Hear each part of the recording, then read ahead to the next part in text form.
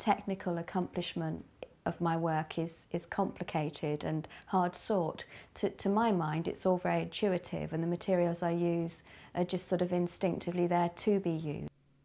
Particularly on mowing days, before the petrol was poured into the lawnmower's tank and the fierce monster roared into life, I would save as many daisies as possible, fill egg cups and Dolly's teacups with water and rest them there. Some would become daisy chains. I would pinch their fleshy stems and thread them together to make necklaces, crowns, garlands and ribbons. I can remember how testing it could be with tiny short fingernails to pinch a fine enough hole for threading. Many stems became shorter and shorter as I bruised my way up towards the flower head to start again.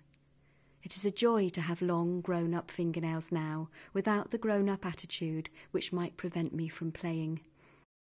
But in actual fact, the inspiration for this study was the bluebell, or the bluebell wood, just at the bottom of our hill here where we live.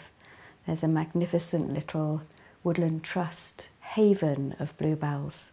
And early this spring I was sat amongst them and was delighted to be visited by a speckled wood. So many reflective qualities to capture.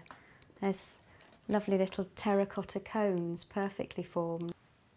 With a miniature paintbrush, I've very carefully detailed the leaves and the flower heads against this wash, and I've pulled the wash as it's settled into the fabric to suggest these very spiny leaves. My favourite pursuit. It's brilliant to be working professionally in an arena that demands I spend time studying in the field close to my subject. I'm so glad that I wouldn't be, would I, if my chosen subject was architecture or the nude or any of the other sort of stereotypical artist muses. Mine's nature. Enchanted at the water's edge, my spirit dances with the flight of the dragonfly. Every ripple of this gentle stream reflects its light.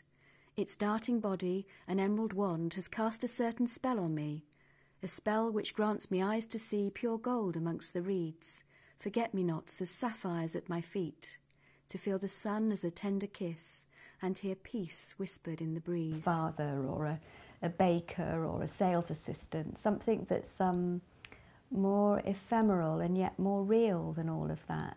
So it's something essential to ourselves.